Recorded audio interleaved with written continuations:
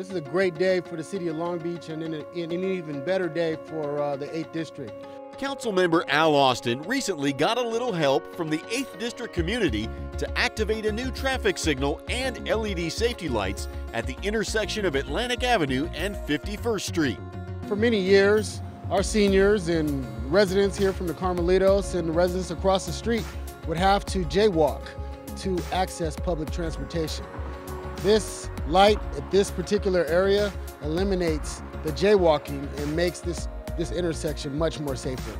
For many years, residents of the Carmelitos Senior Housing Development and the surrounding neighborhood were concerned about the dangerous intersection. The community reached out to their council member for help.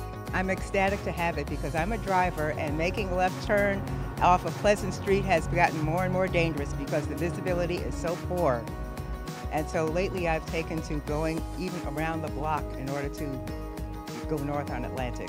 I wrote Al a letter, and I got a phone call from him, and he said that he thanked me for the letter and said that it's already in the mill. He'd already planned it and it was going to happen, and it has happened, and it makes me very happy.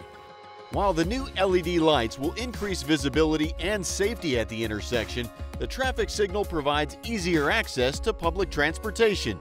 The seniors in my community where I live, which is the Carmelitos, we use this ramp and this particular light every day, and they're thrilled. They are so happy because this is their thoroughfare to getting out into the public. This is a project that really embodies the best of Long Beach, when you can have community participation and involvement and community recognizing a need to make their neighborhood better and safer. To learn more about future public works projects in our city, visit longbeach.gov.